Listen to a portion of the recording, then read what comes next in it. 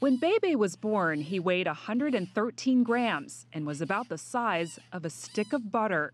What a difference a year makes. Happy birthday.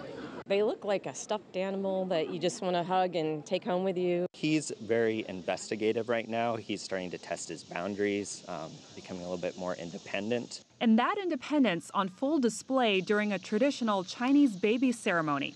Objects are presented, each one said to predict its future. In this case, they're posters with symbols representing long life, health and habitat, and luck and friendship. Even the lure of honey couldn't get Bei Bei to get close. His mom, Mei Xiang, ended up choosing luck and friendship for him. I think Bei Bei's told us one thing, his family is very important because he needed his mom. And I think that says Americans, Chinese, realize family is important and friendships are important. And it's our friendship that will cause us to be successful for future generations. Mom had to step in once again when Bei Bei's 100-pound birthday cake with tiers of frozen juice, scrumptious fruit, and vegetables was brought out. Just like a baby, Bei Bei slept through the whole thing.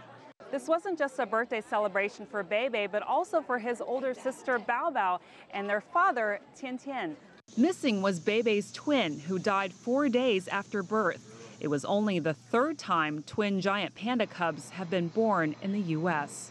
I think it promotes and enhances friendship between our two people. And it's also a good example of a bilateral collaboration in saving the wild species.